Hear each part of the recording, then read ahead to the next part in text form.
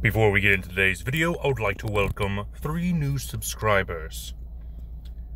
Kenobi, Camberry, and Red Wolf 13 UK.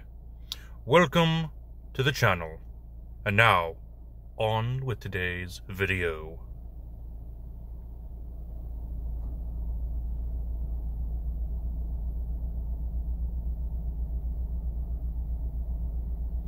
Greetings, my dear viewers. It is I, Drayon, and welcome back to another Dungeons & Dragons character conversion based around the new Spelljammer setting that was released recently. Today I wanted to take a look at another franchise that I sort of grew up with. I actually grew up with this franchise more than I did Star Trek or Star Wars, which is hilarious.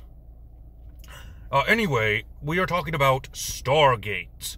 More specifically, Stargate SG-1 and Stargate Atlantis. We are looking at Teal'c. Teal'c is one of the members of the Stargate crew. But he wasn't originally that way.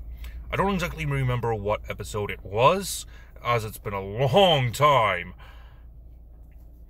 But he, according to Y Research, he is a member of a alien community known as the Jaffa, who are genetically engineered humans for the sole purpose of being vessels for a race of aliens called the Cold.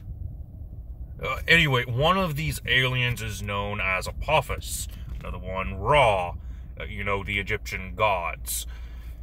And their whole thing was trying to take over Earth for SG-1. There was a totally different thing going on with Stargate Atlantis, but it had the same crew. Anyway, not important. What is important is that Teal'c saw the error of the Jaffa and turned traitor and started working for SG-1, who are the heroes of the series. And, well, I'll talk a little bit more about him as I get into this video. Starting things off, we got the point buy system working for us. 14 in strength and constitution, 13 in dexterity. Intelligence is going to be a 12, while wisdom and charisma are a 10. While his social skills are socially acceptable on his original planet, they are a smidge lacking on our Earth with our race of humans, which makes him look kind of dense in some areas, but he still tries to follow the rules of our society. And it's actually shown in a couple different episodes. He knows how to follow rules and will learn rules rather quickly. But the social norms is still a little lacking.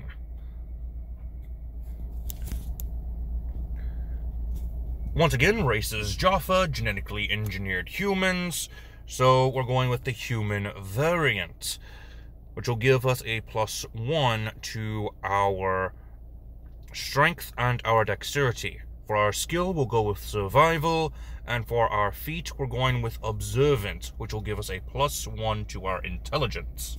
This will give us a +5 to investigation and perception, the passive perception and passive investigation. He's still good at observing things. He's just not good with the human socialism from Earth. Again, things are a little lacking there. For background, we're going to go with the soldier.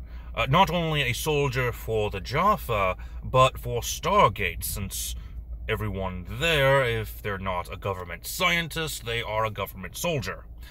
So, soldier. obviously. So proficiencies are going to be intimidation and athletics. You get one gaming set of your choice, and land vehicles as tool proficiency.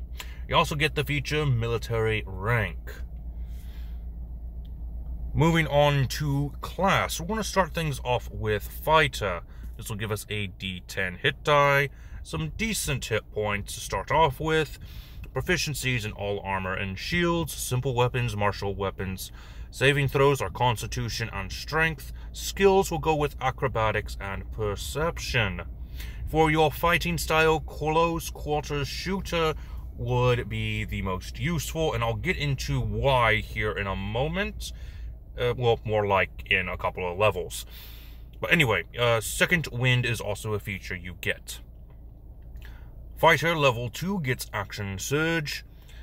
And we're going to multi-class real quick into Artificer. Again, I'll explain why in a little bit. We'll get proficiency in Tinker's Tools and Thieves' Tools. Looks like I forgot to edit that little bit out. Magical Tinkering and Spellcasting using your Intelligence modifier, which is not that big of a deal at the moment, but it'll be alright. Level 2 Artificers get Infuse Item. Level 3 Fighters get a Martial Archetype. We're going to go with the Renegade, which can be found in Dark Tides of Bilgewater, Legends of Runeterra, which can be found on D&D Beyond. This is the partnership supplement. So it is kind of core, but not really. It's kind of like a second party, similar to Cobalt Press. Anyway, you get some proficiencies in Deception and Persuasion. You get the Gunfighter form. We're going to go with Sniper. And we get a weapon choice. Now, we're going off of the staves that the Jaffa use throughout the series. These are known as Matok. And they are very similar to blasters, so they are a firearm of sort. So we'll go with Sniper. And for our weapon choice, it's going to be the Caliber Net and the Lightning Round, since it's very similar to the Matok. The firearm save DC is going to be 8 plus your proficiency bonus plus your charisma modifier. Moving on to level 4 fighter, go ahead and increase your strength and your intelligence each by 1. So we have those rounded off to a nice even number.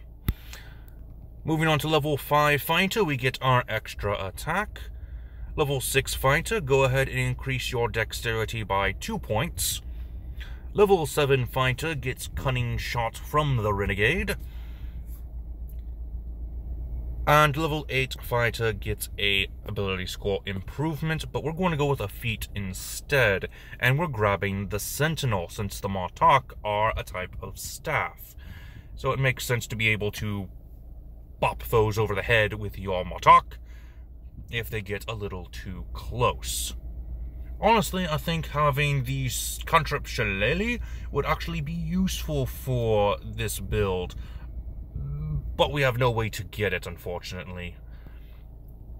Moving on to level 3, going back to the Matok, these are technically a staff. So the Artillerist Artificer would actually be a good fit. This will give us proficiency in Woodcarver's Tools, the Eldritch Cannon, and artillerist spells being Shield and Thunderwave. Just for being a 3rd level Artificer, we get the right tool for the job. Level 4 Artificers gets an ability score improvement. Go ahead and increase your charisma by 2 points. Level 9 Fighters get Indomitable. Level 10 Fighters, thanks to the Renegade feature, be Grin and Barrett, which honestly is really good. I didn't get to talk about this last time I used the subclass, but when you use your second wind feature, you get a +1 to your armor class and a +10 to your movement speed for that turn. That's not bad. I kind of like that. Moving on to level 11 fighter, we get another use of our extra attack. allowing us to attack 3 times per attack action. For fighter level 12, we get another ability score improvement, but we're going to bypass that for the pole arm master feat, once again referencing the Teal'c. Level 13 fighters get another use of the Indomitable feature. Level 14 fighters get an ability score improvement. Go ahead and increase your wisdom by 2 points. By this time, he's probably learned about society and has a better grasp around the social norms. So it makes sense that Teal'c would have a higher wisdom. And this also helps with Teal'c's observation skills as well. Level 15 fighters of the Renegade martial archetype get right gun for the job.